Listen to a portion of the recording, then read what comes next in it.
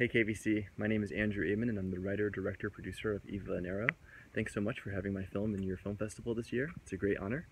The film came about because I read a weird poem that I found in a library that described somebody releasing a bird and then following its flight to find buried treasure, and I thought that was a really beautiful image.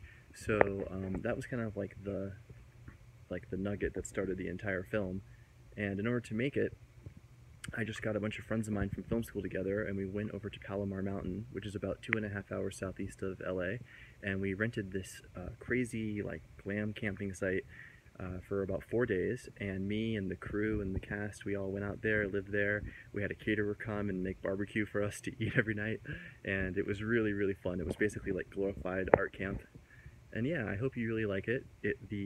I was trying to make something kind of in the vein of like a Harry Potter or Lord of the Rings, something that was kind of epic and, kind of like fairy tale-ish, but I wanted to see if I could do it in 10 minutes. So let me know if you think I pulled it off. And yeah, I would love to hear from you if you have any comments or questions about the film. You can find me on Instagram. My handle is For the Aid of Man, and you can also hit me up on my website, which is candlecinema.com.